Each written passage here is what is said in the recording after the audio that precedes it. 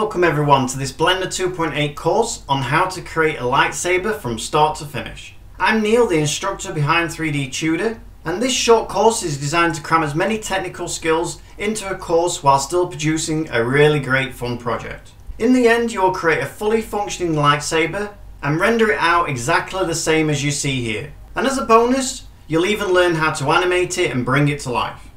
One of the awesome things about this course, as long as you have a basic understanding of the Blender UI, you will easily be able to follow along, as this course is designed for beginners up to mid-level Blender users.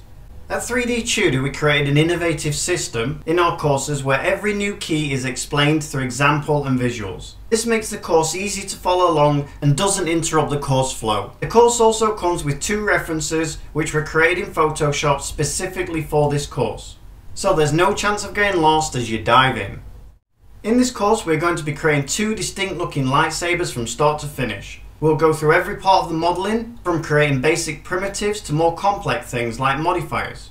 You will learn most of the Blender UI in a very short space of time. And with just this one project, which is designed to teach you most of the 3D modelling fundamentals in one course.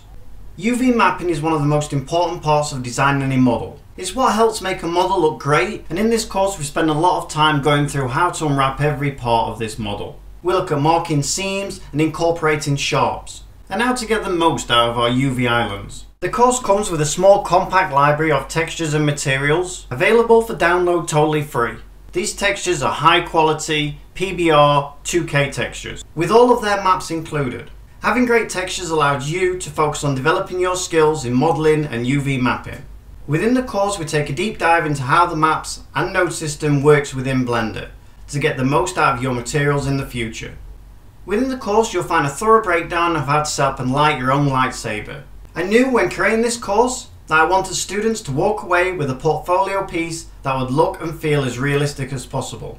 We spend a lot of time in this course getting the most out of the new Blender Eevee rendering engine. Finally, in the end, I felt we couldn't create a realistic lightsaber without it looking the part. The last part of the course is devoted to animating out our lightsabers. This part of the course is aimed at beginners to animation and is short and compact, while still giving you key animation skills that you can use on your next Blender project.